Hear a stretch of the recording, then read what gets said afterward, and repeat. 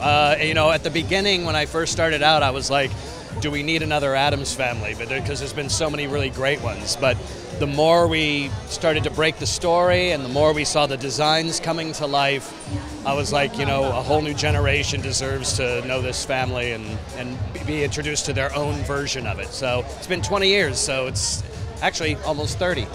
So I think it's time. What is the story? I think the telling of this story that is really great is not only that is it like a strange family, but behind closed doors you realize are very loving and respectful of each other, something that all families could aspire to, but also that it's an immigrant story, that the Addamses come from another country and they move here to chase their dreams like so many others have. So I think those things are really, really special about it.